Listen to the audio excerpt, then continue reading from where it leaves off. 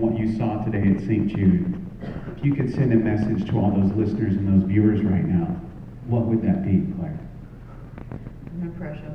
That's like everyone's like, oh my god.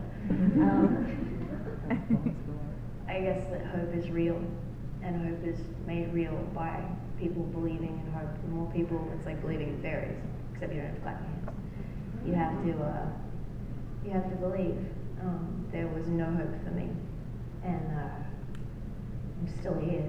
There are a whole lot of people in this room, I'm sure, who've been in similar situations where you just think, how am I still here? And you walk the halls of St. Jude's, and there are these beautiful little children that are, St. Jude's has even thought about putting in a little cart, the little red wagons that we don't have in Australia, but like when you have to learn to walk again, like I did, it's like the cutest thing in the world. And they're all scooting down the hall, and they're happy.